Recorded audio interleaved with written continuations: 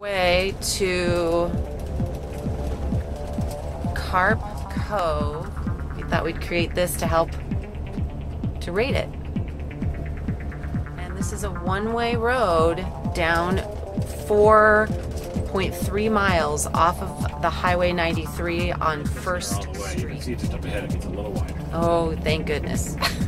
Well, we've turned off onto Coyote Road. Now we're headed down to the next road. Did you take your Class 8 down this road? That's a little bumpy. Oh geez. Headed to Boondock again. Oh my. We might have to unhook the car. This could be trouble. This could be trouble.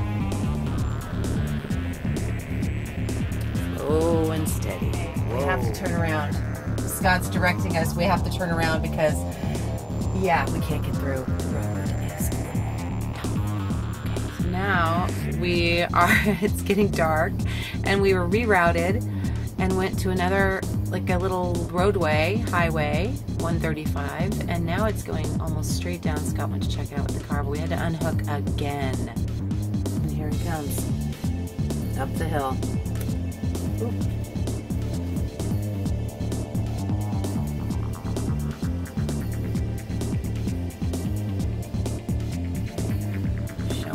Take this corner.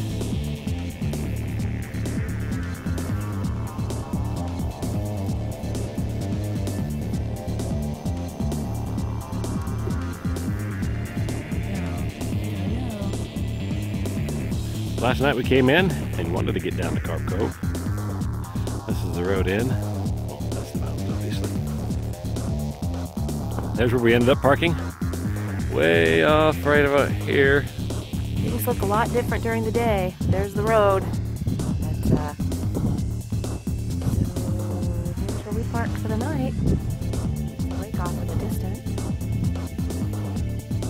Kind of nice that there's BLM land in the park. Oh, but look at the road. This is the road that we would have gone down, and it's pretty steep.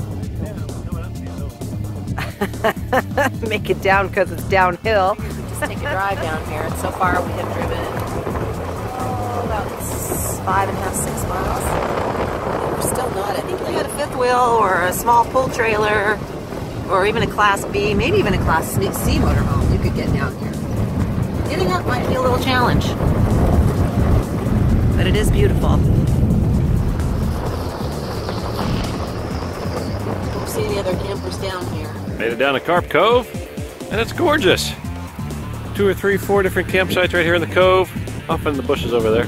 But you can see the water, it's nice. Too bad we can't bring our rig down here because this certainly is beautiful. No doubt about it. Protected, no big waves. Out in the open water, it's a lot of waves. Coming down here, not bad once we get past that bad first part. About a mile of road up on the top of the hill. Pretty rough. Down here, it's pretty nice and warmer. Coming up the final hill from Carp Cove and Airport Cove and Pot Cove. And it's fairly decent. There's about a mile of rough, really, really rough stuff. And then you can see the angle at which the car is, which, you know, a 37-foot motorhome will be a whole lot longer. And I don't know, you see it still goes uphill. That's why we decided not to do that. We saw this sign right here. That sign, yeah. And Lori said, maybe we should check it out. We did, and it was steep, about a mile of steep and grossness that the RV wouldn't have liked. So we parked it there for the evening. So certainly glad I listened to her. Now we're heading out and gonna go over to a different place. And we're just getting out of here now. I'm having Lori back it on out. I'm gonna back out of the street there. And here she comes back in a little bit.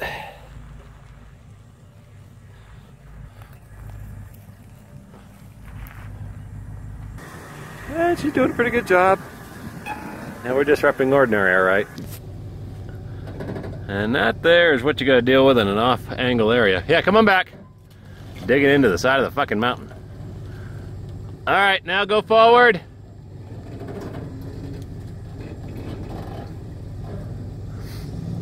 Getting yourself out of an area like this is sometimes troublesome. I do believe we have her just about out. We got a little dirt.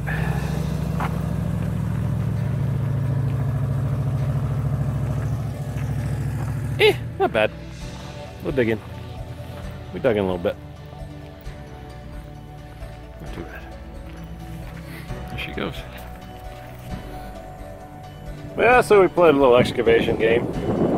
Got a little bit of dirt, but that won't hurt anything. Get all shook out. Check it out. Check it out. And then we'll hook old bad boy up. And we'll be out of here.